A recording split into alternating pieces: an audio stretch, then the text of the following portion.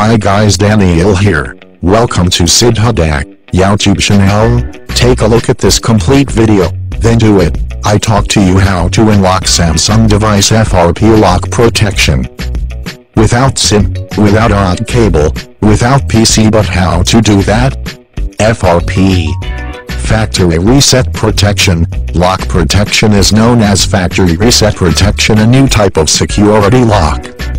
FRP is automatically activated when you set up a Google account on your device.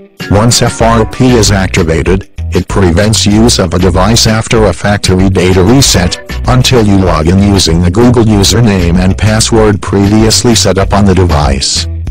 Actually, this FRP lock is developed by Google and we provides our FRP and lock solution for free. Today here we are providing the methods to unlock FRP locked phones. You can use this solution for almost all FRP locked devices. Before starting, 1. Make sure that your device is well charged. Ideally, the battery level should be around 60 to 70%. The more the better. 2. Internet connection via Wi-Fi. Here is a step-by-step guide on how to bypass Google account on your Samsung Galaxy device.